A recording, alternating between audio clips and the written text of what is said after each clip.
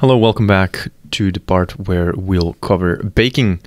So my software of choice is Marmoset Toolbag. It bakes a little bit better than Substance Painter in my opinion.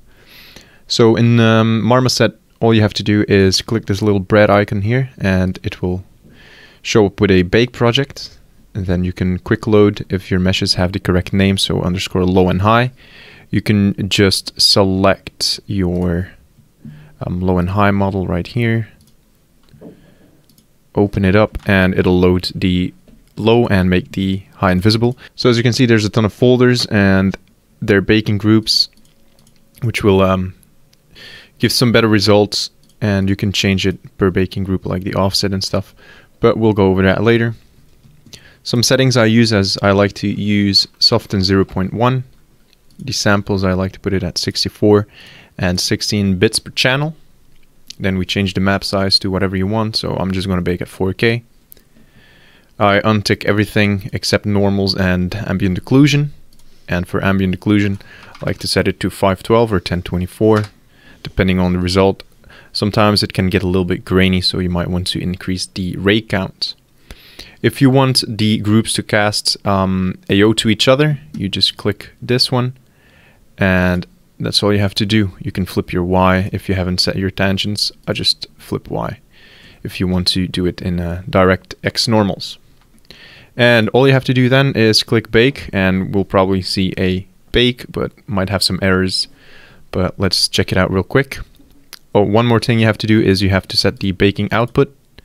So we can just go ahead and click bake, create a new folder called maybe final, click it and then give it a name. You can save it and you can just click bake then.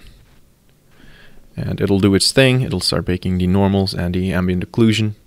So just give it some time. And once that's done, you can click the preview bake output, and it will preview the bake on the model. So as you can see, there's already some errors we have to deal with. The first one is stuff like this on the lenses, and what the issue is on this one is you just go ahead and click on a model, and you can click on the low, and this is the cage for baking.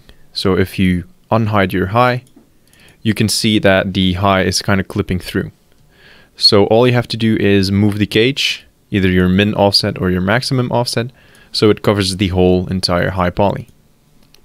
You do that for everything that has some errors to it. So you just move the offset as well. Stuff like this, you just go ahead and do the same thing. So rinse and repeat, move the offset, and you should get a cleaner bake next time. Let's go over some other possible issues that may arise when baking. As you can see here, we turned on baking ignore groups, so it bakes onto each other.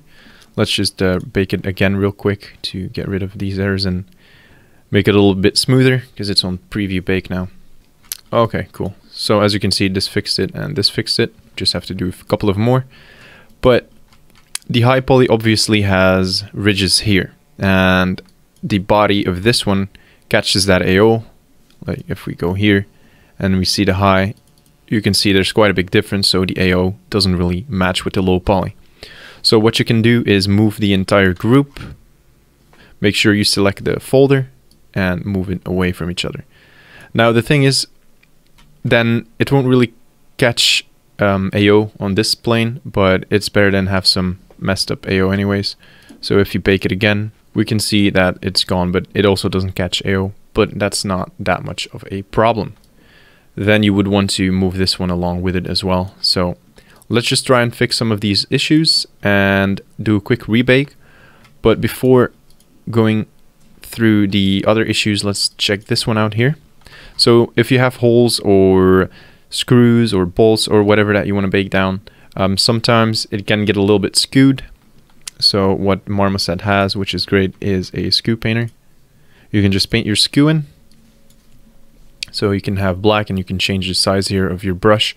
But let's just do this one real quick. Decrease the size of our brush and get rid of this one. Now if we bake it again, we can see that we have a cleaner bake without any skewing issues. So go ahead and try to find some issues yourself, move the cage, paint some skewing, and I'll see you after that.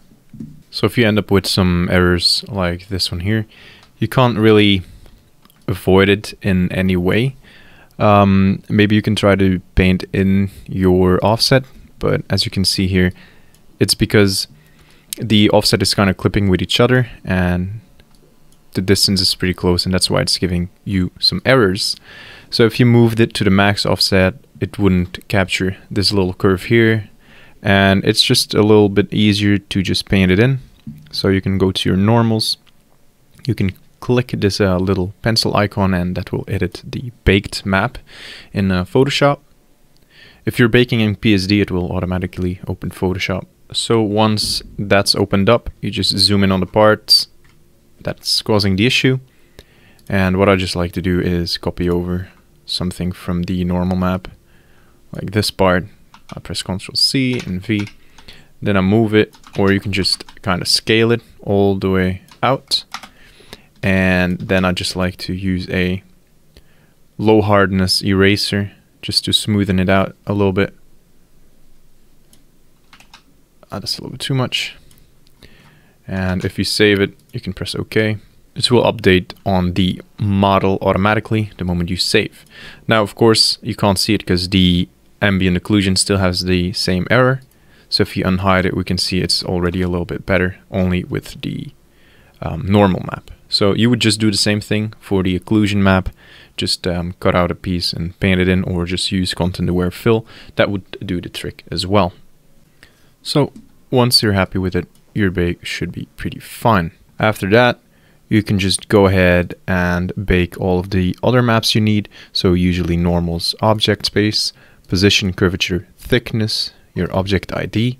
And if you want more maps, you can click configure, and you can bake stuff like your height, convexity and cavity, and anything else you'd need. Right, so one thing I've done after baking is I added this little rope here. So that was just a simple spline, and I moved the points a little bit on the spline. You can of course add dynamics if you want some extra realism, but for this project it was fine. Another thing I did was move this part because I wanted to get this arrow in the texture, because else it would feel pretty empty if the little knob was over here.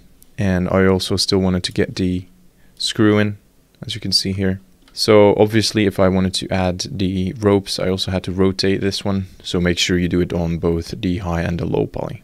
After that, you can just re-export your high, re-export your low, and Marmoset will automatically bake it again.